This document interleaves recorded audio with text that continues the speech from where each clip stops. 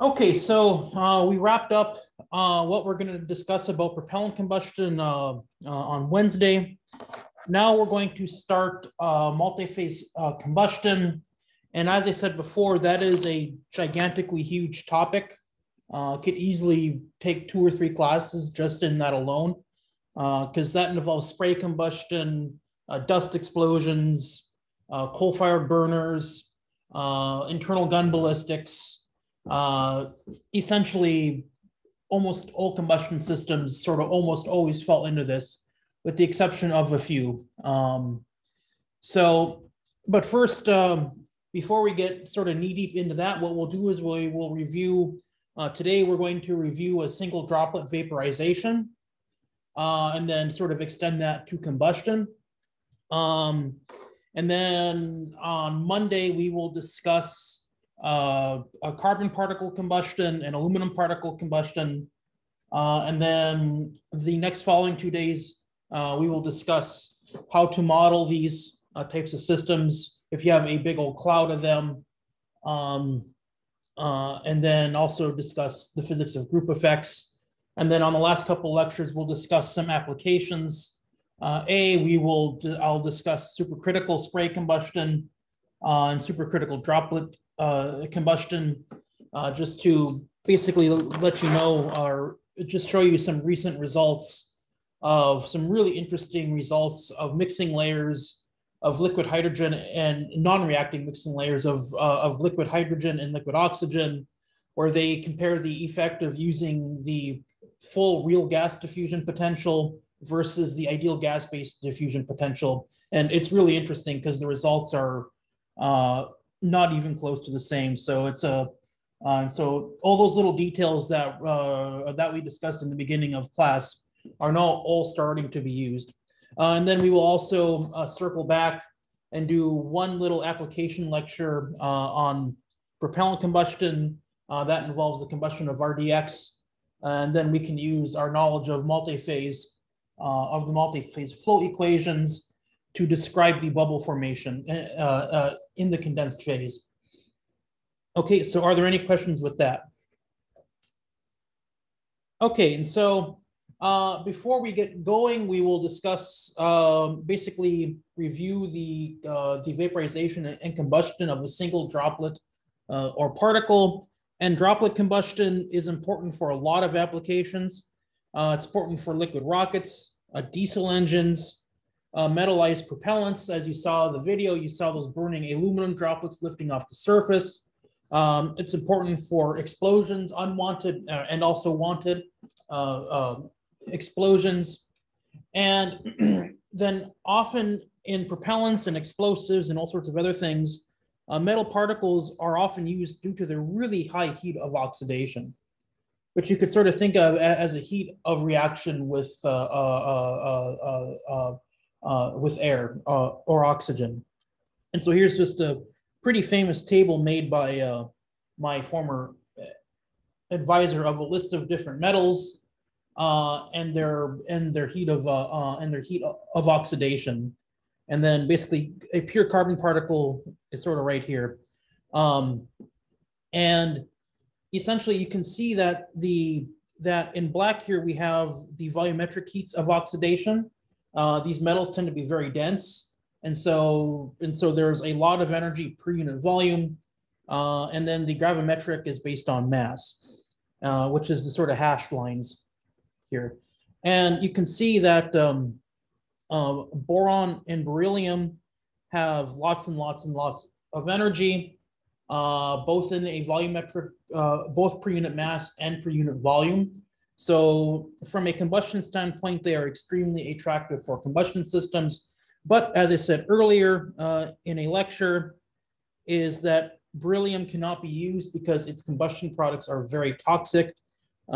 As Professor Glassman told one of my colleagues when he was at Princeton, is that you could, if you were to use beryllium particles as an additive in a rocket propellant, it would almost be classified as a chemical weapon by just flying it over the enemy.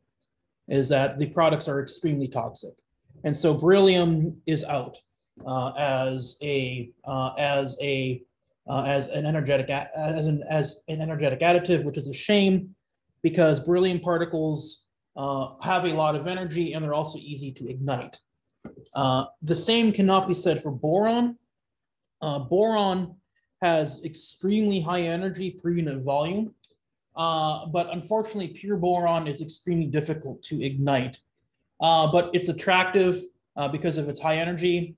And so about every 10 years, there's research onto the ignition and combustion on boron, and they invariably come to the same conclusion that it's almost impossible to get it to ignite and burn in a timely fashion.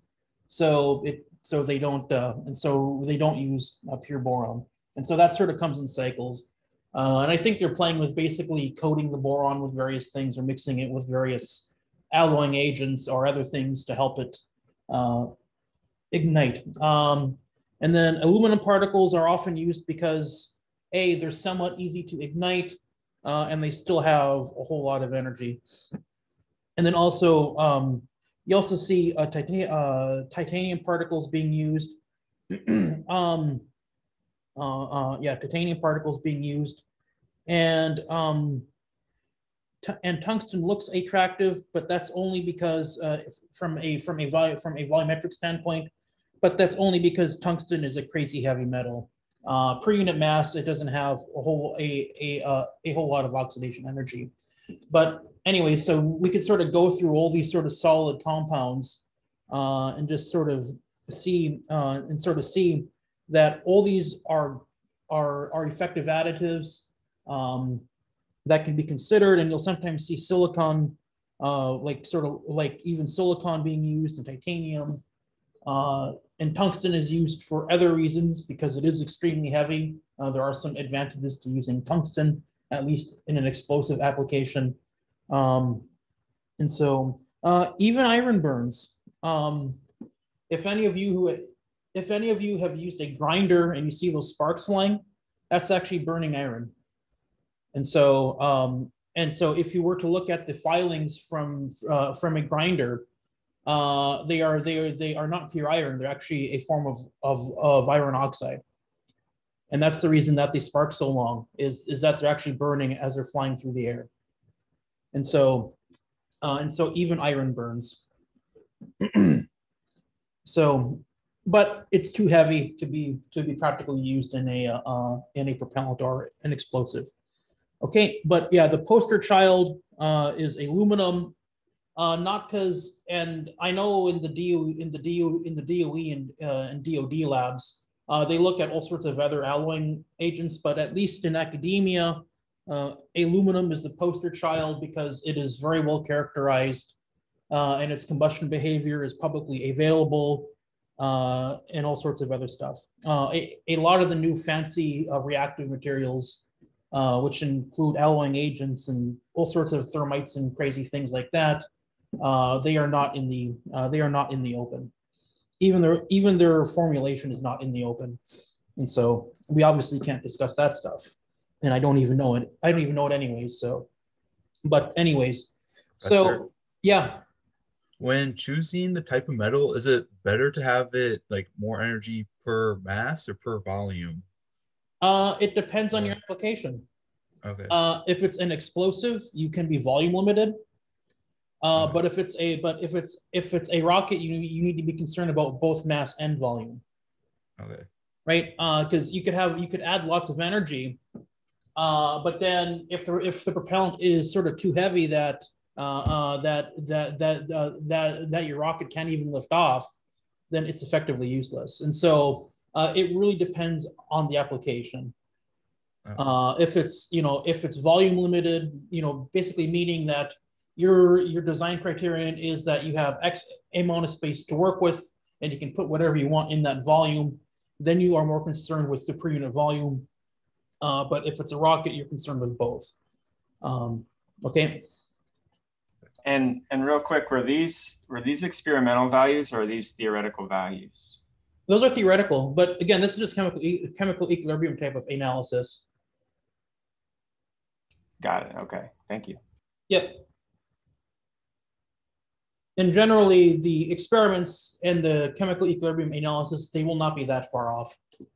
from each other. Okay, like if you used a bomb calorimeter or something like that. Okay, and then metal particles, as I said, are often added to propellants due to their really high energy content relative to just a normal fuel. And also the fact that they burn in typical hydrocarbon combustion products. You know, CH, or you can say, or CHNOEMs. Because remember that the stable combustion products of RDX or rocket propellants or explosives are still your typical water vapor, carbon dioxide, carbon monoxide, et cetera, et cetera. And then some smaller fragments, you know, if you do a very formalized chemical equilibrium analysis. And so another reason that these metal additives are added is that they can burn with those combustion products. So you could have aluminum burning with the burning with the water vapor to produce Al2O3 plus hydrogen. So if we were to draw a picture of a burning propellant, is that we could have the actual propellant flame here. And then after the final combustion products here, you'd see that the aluminum particles would basically burn after that. And so it really adds a lot of heat release to your system. And it may or may not add to the burning rate of the propellant, depending on how close depending on how physically close the flame is to the propellant surface. Basically, if it's close enough to influence the heat flux to the surface, then the burning aluminum particles can increase the burning rate. And so if you use nano-sized aluminum particles, they burn so fast that they can actually add to the heat flux to the burning propellant. If you use the bigger ones, then they don't, but they still add energy to the rocket system itself. So they still burn. And so this reaction here is highly exothermic, and it's also producing a lot of really light gas. So if you think about what the specific thrust is for a rocket, ISP, it's going to scale with the square root of the adiabatic flame temperature of your propellant divided by the molecular weight of the products. So the final combustion products that are being dumped out of your nozzle, the burning of the metal particles is going to increase the flame temperature further from about 2,500 Kelvin to about between 3,000 and 3,500 Kelvin. If you compare a non-aluminized propellant to an aluminized propellant. And also, it's going to take this heavy water and it's going to convert it to hydrogen. And Al2O3 is a solid, so that doesn't factor into this. And so the burning of the aluminum particles in a rock propellant simultaneously increases the flame temperature and decreases the molecular weight of the products. And so it's sort of a double whammy in terms of the specific thrust. Again, that's a very hand-wavy it's sort of very hand-wavy reasoning. And there are other more subtle reasons for sort of for adding like metallized particles into a rocket propellant. Okay, and so almost all decently burning metals burn in CO2 and H2O.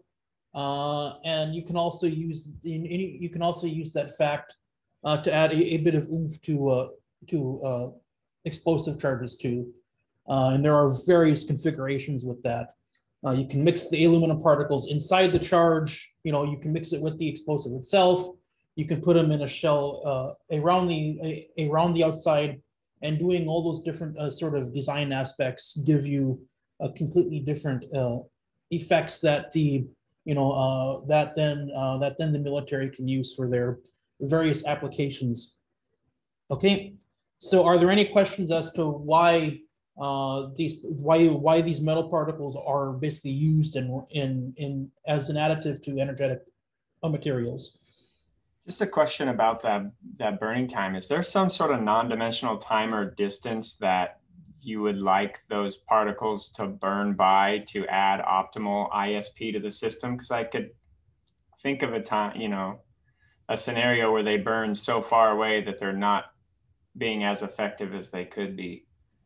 Well, to add energy to the rock, to the inside of the combustion chamber, you want them, the largest amount of time you would want them to take to burn would be the time that it takes for them to basically travel between the sort of propellant surface where they emerged to the rocket nozzle. Anything after the rocket nozzle is not going to help the thrust, and so that would be your sort of ultimate time scale. Like that would be your absolute longest amount of time that you would want them to burn. But then if you want them to burn fast enough to help the burning of the propellant, then that's a whole different issue. Then they need to burn in a time scale that is comparable to the gas, in like the fizz layer and things like that. And so it all depends on what you're after with it. Yeah, that makes sense. Okay. Yep. Professor, how do you balance the amount of metal particles? Like, how do you calculate between like the optimal amount of metal particles you should add to any given fuel? That gets pretty complicated because the products are either a molten or solid aluminum oxide, i.e. slag. If you melt aluminum, you'll see this sort of these sort of solid little things floating to the top. That is this right here, and basically that is a complete loss in your rocket. Say you are in the space shuttle rocket booster, and your nozzles will actually look. It's called a submerged nozzle, and that, let's see, the nozzle look like this. I'm really bad at drawing, so it's a nozzle.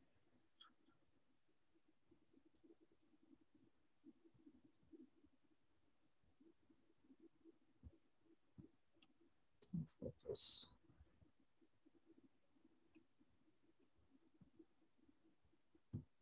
So I'll just do it like this.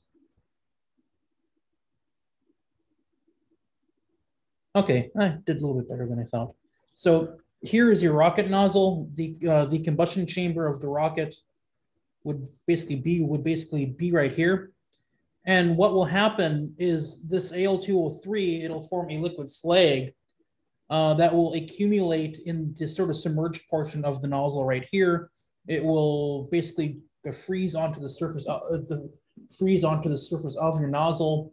And so even the question as how much to put in is a very open question, because also if you add too many particles, there are so many of them to basically heat up that they start to reduce the performance of the rocket.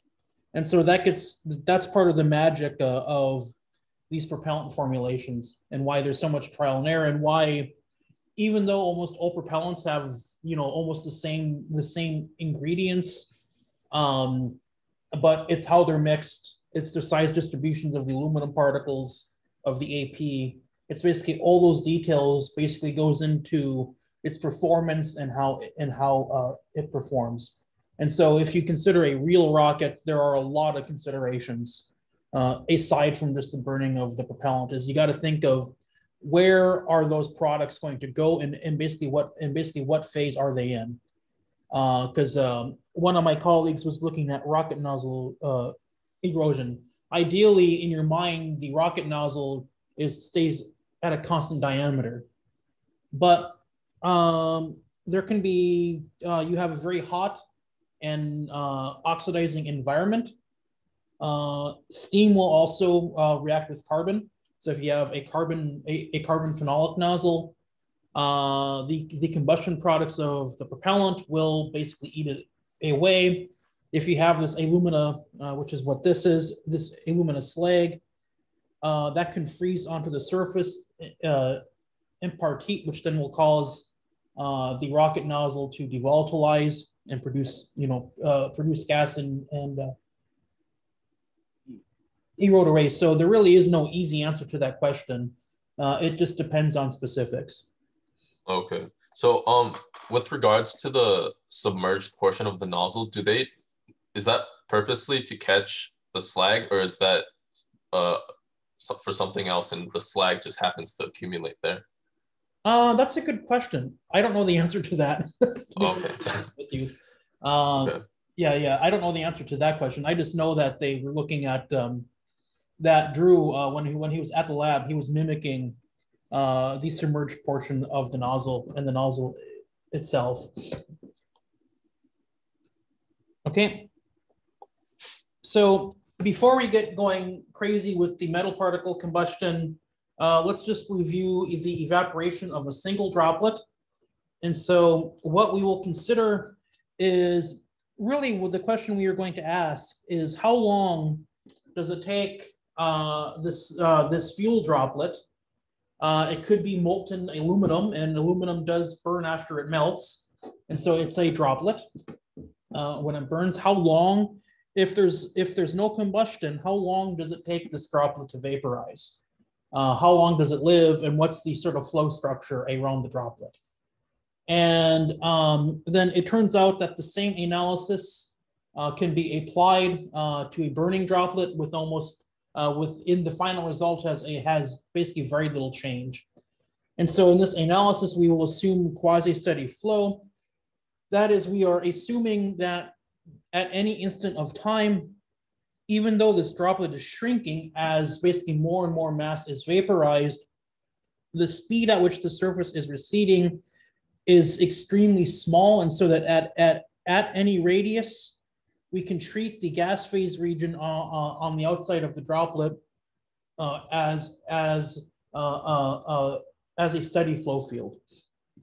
Okay, and so that's called quasi-steady, meaning that we're going to treat it as if it's steady, but in reality, it's not quite steady, but it is just about steady. We'll assume constant pressure, constant properties. There's be no reactions for basically this analysis here. We're only going to consider the gas phase side out here. We'll assume the droplet is stationary, and we will assume that Fick's law is valid. And so remember when we were discussing diffusion velocities and things like that. And so the Fick's laws, so if you use Fick's law, the diffusion velocity of the fuel is just minus of the diffusion coefficient divided by the fuel mass fraction times the gradient of the fuel mass fraction. Okay, and then we will also assume that the Lewis number, which is equal to the thermal diffusivity divided by the mass diffusivity, is equal to 1. Okay.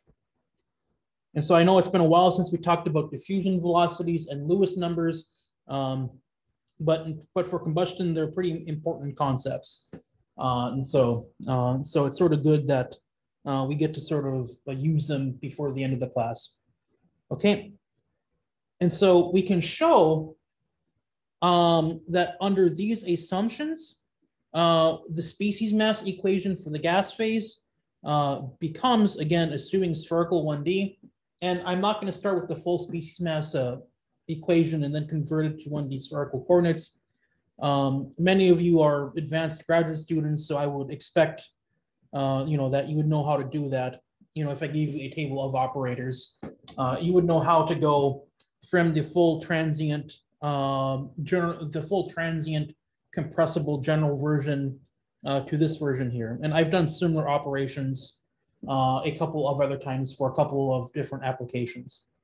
Okay, so basically this is what conservation of mass becomes, where we have this R squared rho, and then that's the gas phase density. Should probably put rho g here just to be safe, times the gas phase velocity leaving the surface, times the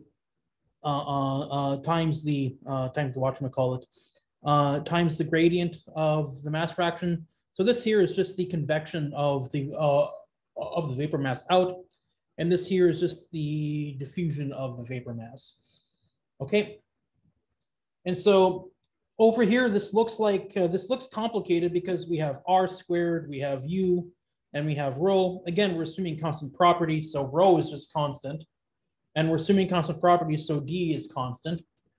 In general, you can note that rho D is essentially constant for a lot of applications.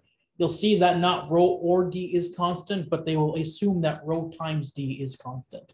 And so you'll see that done quite a bit in combustion. Okay. And so now, first, we can start to use conservation of mass to simplify this term. And if we assume steady state conditions, I can use conservation of mass on any annular shell that I want. So if I pick a control volume, this looks like an egg, but it's supposed to be a circle. Again, I'm not an artist. So if I pick a control volume and it's an annular region between two arbitrary radii of the sphere, you can show that under steady conditions, that basically no matter what I pick R1 and R2 to be, as long as they're both in the gas phase side, you can show that basically R squared rho of the gas times the velocity is equal to a constant. Okay, and since it's equal to a constant, we can just say that this is equal to the radius of the droplet, Rs, or where S means surface, times the gas phase density, times the gas phase velocity at the surface. And this US, I know we've mentioned it before in that one homework problem, that's called the Stefan velocity. And so you could think of, as the droplet is vaporizing, there is a sort of blowing velocity of gas that is sort of flowing away from the surface.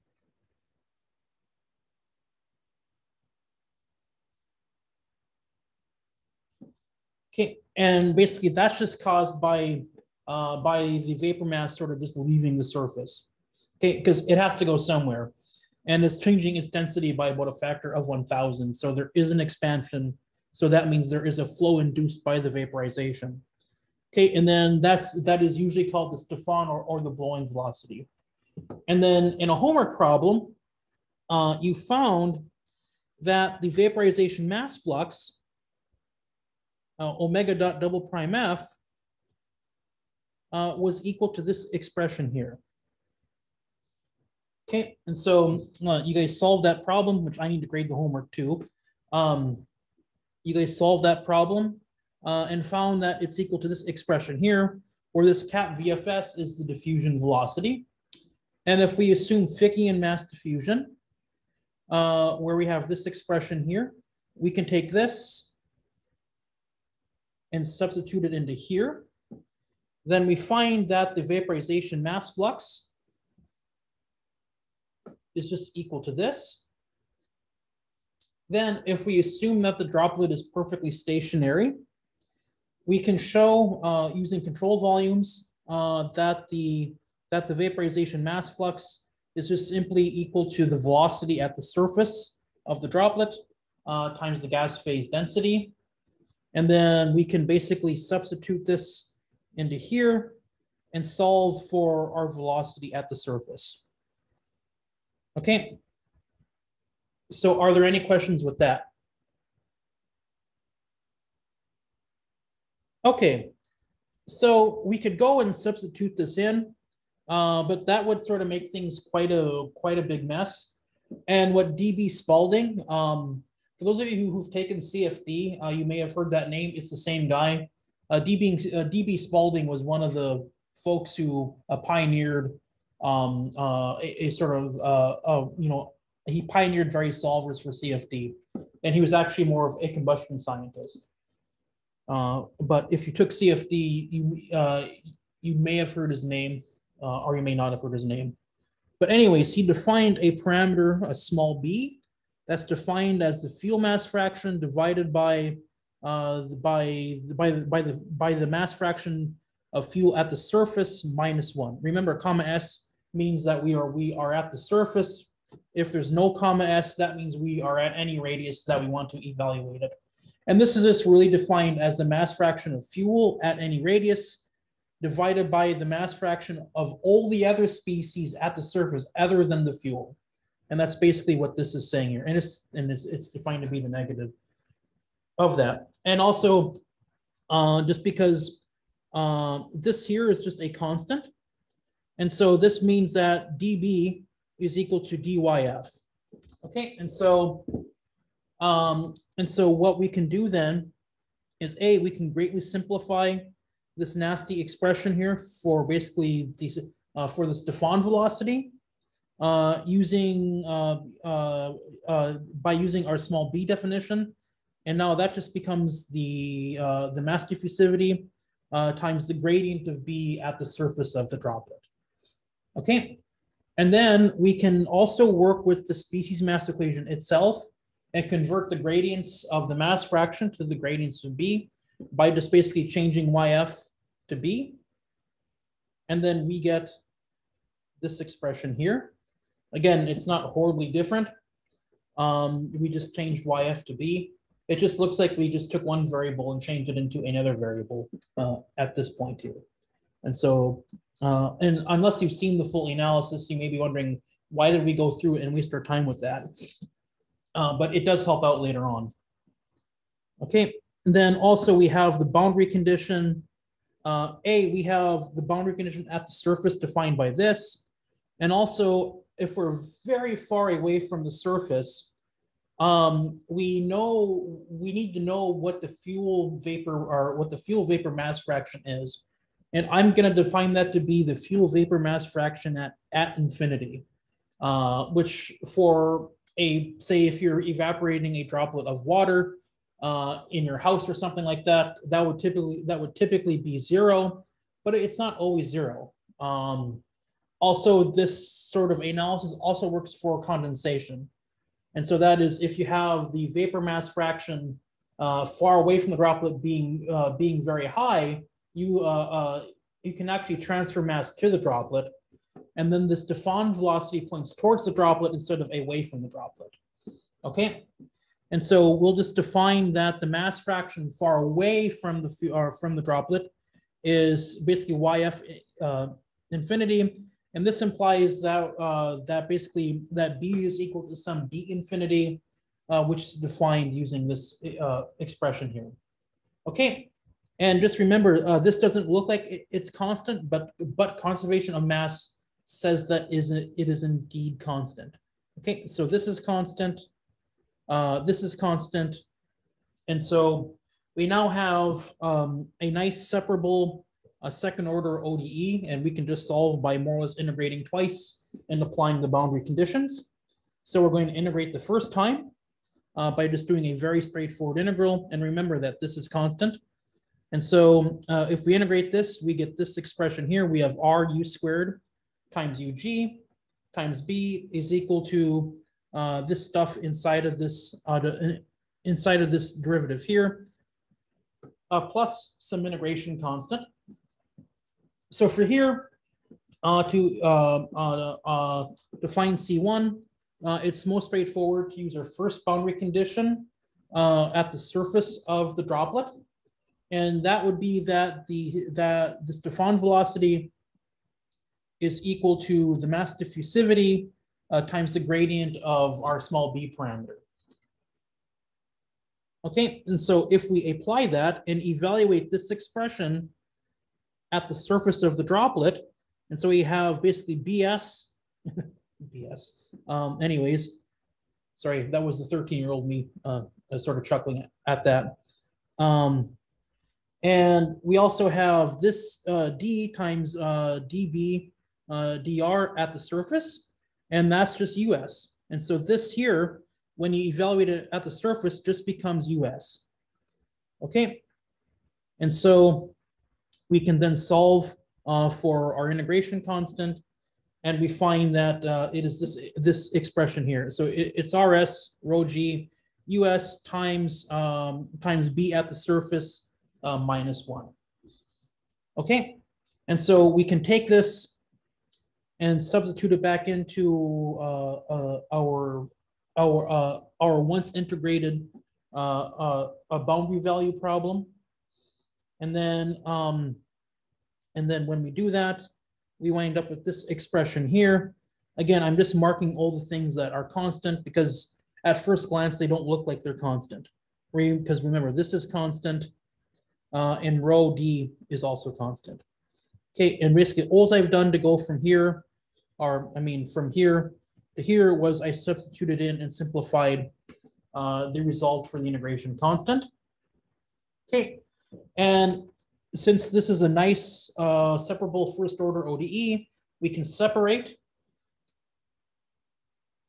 R from B, and then integrate.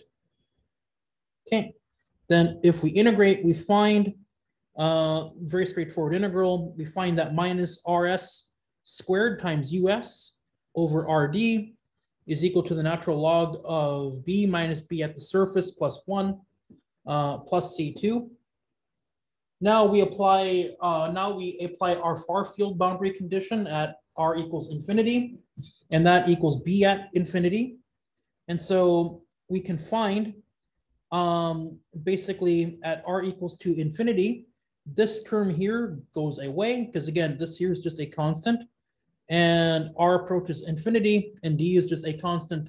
So that means as R approaches infinity, this term here approaches 0.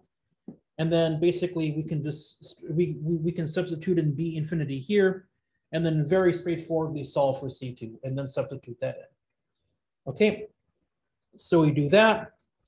And when we substitute in the result for C2 and just use properties of logs and simplify, we wind up with this expression right here. And I took the minus sign here and I basically use it to flip to flip the numerator and the denominator of the natural logarithm. Okay, so what we have here is basically RS, or the droplet radius squared, times the Stefan velocity divided by RD at any radius is equal to the natural logarithm of this ratio here. Okay, and so to this point, are there any questions? Okay, so it's all compared to some of the other stuff we have messed around with, because we're assuming everything is constant. Or almost everything is constant, is actually pretty straightforward. It's actually probably more difficult to derive that weird boundary condition for the vaporization mass flux than anything else. But anyways, so what we want is the evaporation mass flux, because again, that's going to be coupled to, that is coupled to the gradient of B at the surface. So what we need to do is we need to take this expression here and evaluate it at the surface. Okay, and so at the surface, B is equal to B at the surface, or BS. Okay, and so we evaluate this expression at the surface, so R becomes RS, and so basically those cancel out, and then this here, B would be BS minus BS, that goes away, and so the denominator just simply becomes 1. And so basically we have this expression here. That's actually fairly simple. We just have basically this ratio here is equal to the natural logarithm of 1 plus the quantity B infinity minus B at the surface. Okay, and then Spalding defined this difference here to be a capital B, and that capital B is called a Spalding transfer number.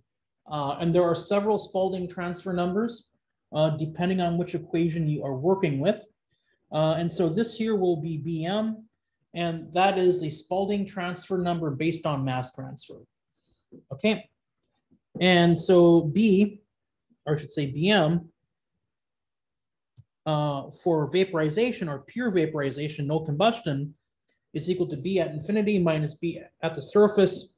And if we use the definition of small b, we wind up with this expression right here.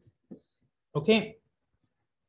So then, using the definition of the Spalding transfer number, we know then that basically RS times US is equal to the mass to the diffusion coefficient times the natural logarithm of 1 plus the Spalding transfer number. Okay. So finally, so we got everything in terms of a nice constant.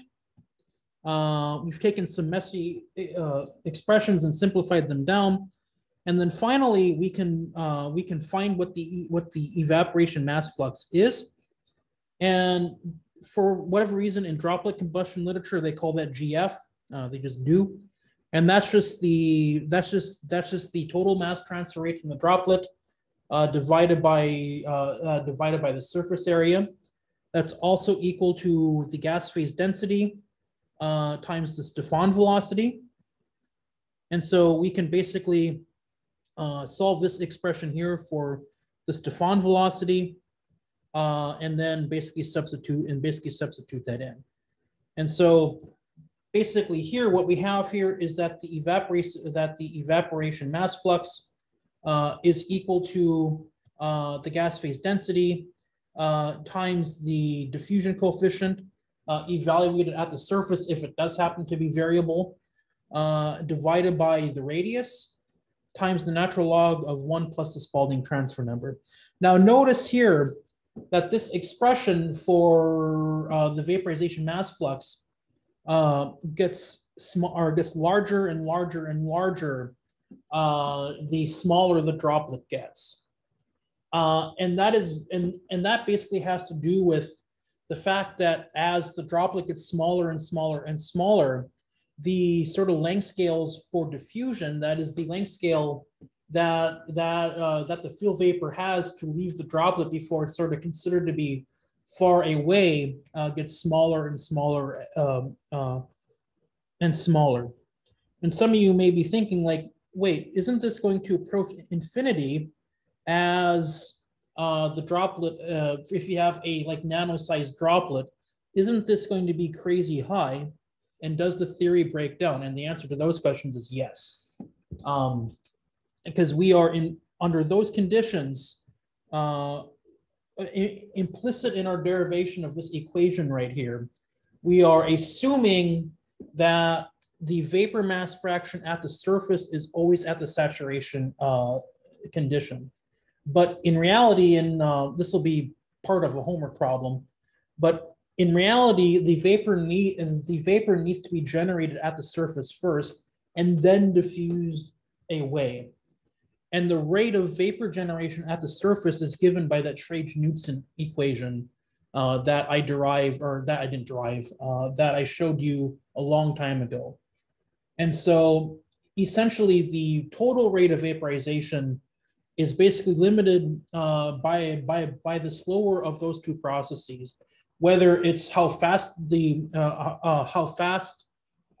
vapor can be sort of generated at the surface at the molecular level, or how fast it can be transported away, is that the total rate of vaporization will be dominated by the slower of those two processes. For most droplets, under most conditions, this is by far the slower of the two operations, or of those two processes. But as the droplet becomes smaller and smaller and smaller, it becomes that sort of vapor vapor generation process. And then when we do metal particle combustion, we see a very similar effect for for nano aluminum particle combustion, in that the burning rate becomes limited by a different phenomenon, chemical kinetics rather than diffusion. And so there are analogies between this vaporization and combustion for metal particles. Okay. Now, so if you want to evaluate the sort of the vaporization mass flux, all these are constants, and we know that, but we need to find the Spalding transfer number. And so, and to evaluate that, we don't really know enough, because we need to know what the saturation mass fraction is of vapor at the surface, and we don't know that. And so that is tied to the surface temperature. If you remember, the sort of saturation vapor curve is basically, if we are assuming that the surface of the liquid is at a saturated condition, then basically we need to know that we also need to know the surface temperature, and we don't know that a priori, and we can't just determine what that is that it's basically coupled. And so I'm not going to show it, but if you examine the energy equation, you can show that Rs times Us is equal to alpha S times the natural logarithm of 1 plus the specific heat times delta T between the far field and the surface times the latent heat of vaporization. And so this here is you can work with the energy equation, assume constant everything, and you wind up with another Spalding transfer number. This here is called BT because it's the Spalding transfer number based on the temperature equation. Okay, and then also, so we have RS times US is equal to this expression here in terms of BT, and we also had that RS times US is equal to diffusion coefficient times times the Spalding transfer coefficient based on the species mass equation. And so basically these two here are equal. And furthermore, if we assume that the Lewis number is equal to 1, which means that alpha is equal to D, then these cancel out, and then we can conclude that the Spalding transfer number based on temperature and the Spalding transfer number based on mass are the same. And so this gives us a relationship that we can solve for the surface temperature and the surface mass fraction. Okay, now there is one slight problem here in the sense that we have one equation and then two unknowns. But you can get the other equation based on thermodynamics or data that relates the saturation pressure of the liquid as a function of temperature. And so for those of you using nitromethane for project 2, you are basically using a correlation for that. In thermodynamics, if you took advanced thermal, you may have learned something called the Clausius-Clapeyron equation. You can use that to sort of relate the partial pressure of vapor at the surface to the surface temperature. Or if you have access to data, it's often correlated in a form called the Antony equation, which you can get online from the NIST chemical webbook or Dipper. Which you have to pay for Dipper, but Dipper is a gigantic book about that big that has data on just about every fluid you could possibly think of. It even had data on the speed of sound of liquid molten aluminum. So it had data on just about everything that that you can think of. And then so these relate the partial pressure of the fuel vapor to the surface temperature. And note that if there is an ideal gas, you can relate the surface mass fraction to the partial pressure of the surface by just using the ideal gas mixing rules. Okay, then you now have two equations, two variables. You can solve for the surface mass fraction, the surface temperature. Then you can find the sort of vaporization, basically mass burning rate. Okay. Okay, and so we'll pick up on Monday as to basically how we use this sort of m.f. And if you use m.f and you do a transient control volume analysis on the droplet itself, we will derive something what's called the celebrated d squared law for droplet vaporization. Okay, and so that is it for today. Are there any questions?